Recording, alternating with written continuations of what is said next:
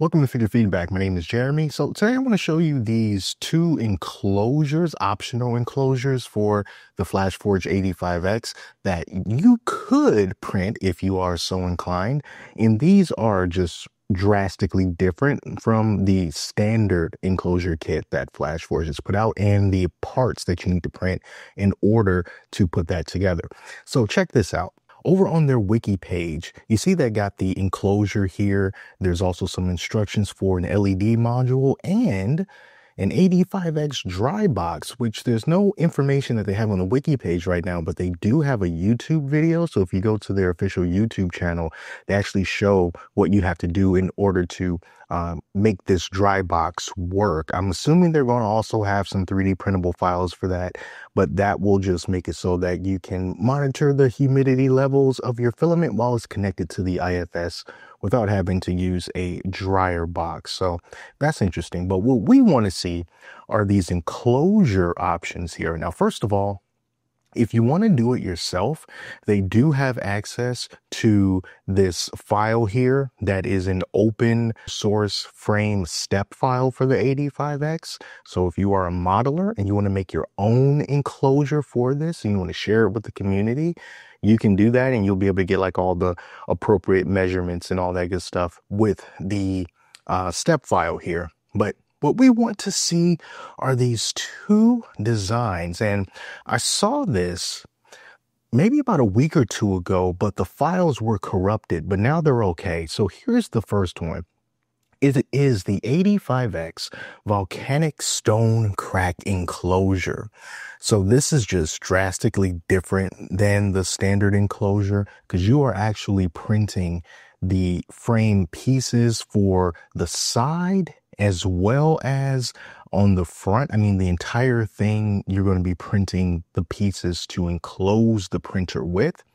And then the second one here is inspired by Alice in Wonderland. So this one looks like it takes the enclosure pieces, the standard enclosure pieces that you would have, but it just adds these adornments to it, like this mushroom here and this little bunny rabbit here as well.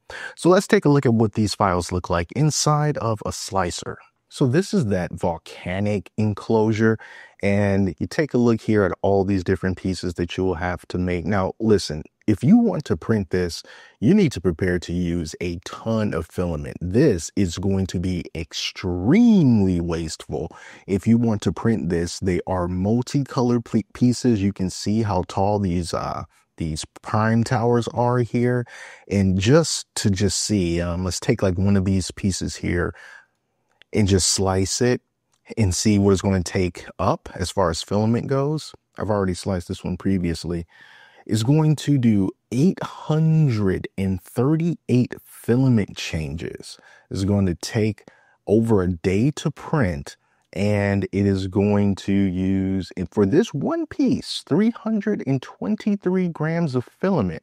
Now, remember, I'm in Orca Flashforge, and it doesn't show you what the waste is going to be. But you can be sure that it's going to be a ton of waste at 838 different filament changes. And it's going to be like that for pretty much everything. Here's a piece here that's going to take 3 different colors with orange and red and that sort of gray. And there it is again, 831 filament changes, 411 grams of filament, almost a half a spool of filament. So yeah, this is just something that you are going to have to be prepared to deal with. This is not going to be something that you do when you just want it to be functional. This is for people who are like, yo, I just really want to have this. I don't care how much filament I have to use in order to get it. I just want this for myself. Spoiling yourself, darn the waste, who cares? And here we go again, 349 grams of filament. 726 filament changes. So yeah, it is going to take a lot. But take a look at the different filaments here, because this was based off of the 3MF file that Flashforge provided. So these are not filament choices that I made. So for these gray bits here, they have assigned Flashforge PLA carbon fiber. And then for the orange parts, some basic Flashforge PLA. And then for the red parts, some basic Flashforge PLA. So interesting that they didn't decide to use like PETG for these side panels. They decided to use PLA carbon fiber. And if you look up real quick about the temperature resistances for PLAs in Google, it'll quickly tell you that PLA carbon fiber can have worse temperature resistance compared to regular PLA. That kind of thing, I guess, can vary depending on the manufacturer of the filament, because, you know, everything doesn't have to be the same across all different filament types. But I do think that it's interesting that they decided to go for that. But just for my peace of mind, if I were to do this, I would definitely want to make these panels out of something like PETG, just so I can be sure that they have better heat resistance. Now let's take a look at this Alice inspired enclosure here. So still got a whole bunch of plates, but you see that they have the standard enclosure pieces right here in the back, and they just colored them differently. Again, the filament choices from the 3MF files are very, well, interesting. How they have PLA silk. Okay, those are for the decorative pieces. But then for these pieces here that's going to be going around the frame, they just have it set to Flashforge PLA basic. So again, I would recommend something that has a higher temperature resistance for that, because you are going to be enclosing it, just to be on the safe side, to just do it with PETG or something else. If you have another printer, another enclosure, maybe you can go with ABS or ASA, but these are like the standard pieces here. And then here are the adornments. I think this is kind of cool here. It's got this little playing card and it's got the little teacup on it. Let's slice that real quick to see how that is going to see what that's going to cost us. So this is going to take not even a lot of filament, 44 grams of filament, 29 filament changes. All right, that's not bad. That's not bad at all.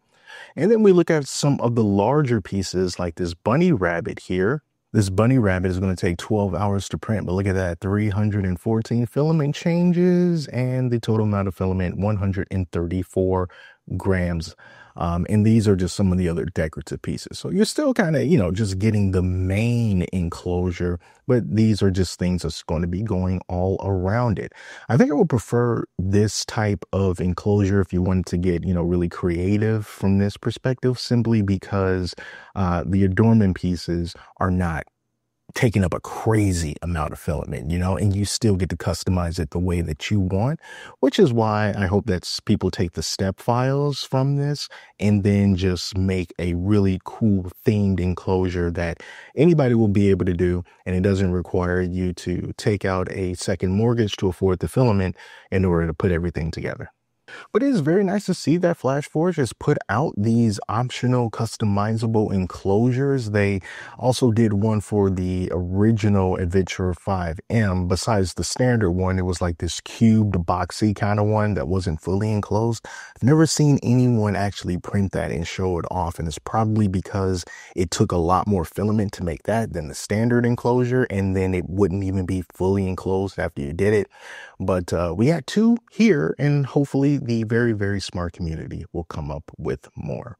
So that is going to be it for now. If Flashforge has any other news coming up that turns out to be particularly interesting, you can be sure that I'm going to tell you about it here. So go ahead and subscribe if you found this useful, if you want to just be able to keep up on future news about this printer and new printers that they have coming out in the future. So until next time, take care of yourselves, and I'll speak to you soon.